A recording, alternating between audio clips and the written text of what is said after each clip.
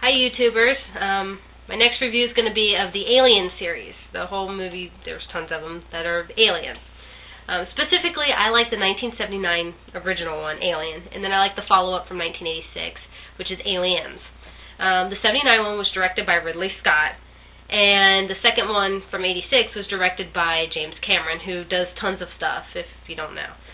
Both films had Sigourney Weaver, but the 86 one had Bill Paxton and Paul Reiser, the guy from Mad About You.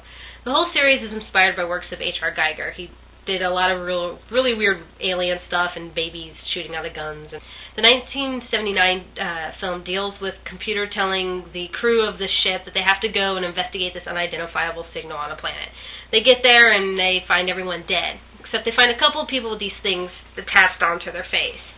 And as they're prying at it, finally it gets off, and they go, oh, it's cool, you know, and they're investigating, and one of them gets stuck to this guy, and they get it off before he dies, and they're eating dinner, and then all of a sudden, bam, a big alien bursts out of its chest, and it scampers across the floor. That right there is the most iconic thing I remember about it, because everyone loves a cute little alien bursting out of somebody's chest during dinner time.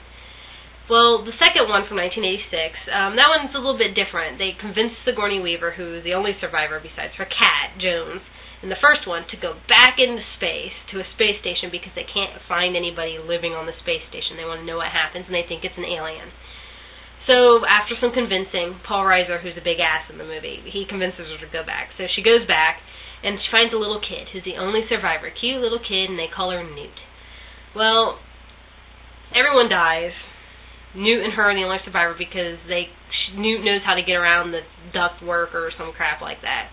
Well, at the end of it, the one thing I remember about it is Sigourney Weaver's in this big forklift robot thing, and the alien's going after the little girl, and she says, so the big line in the movie is Sigourney Weaver telling the alien, get away from her, you bitch.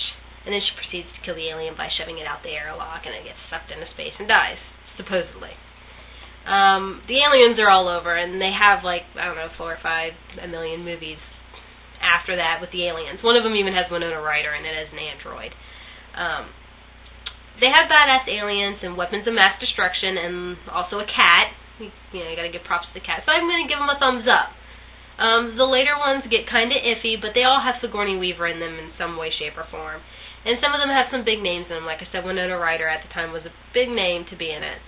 But they're pretty good movies. They're kinda loud, kinda creepy, kinda gross. But they're a pretty good sci-fi horror flick.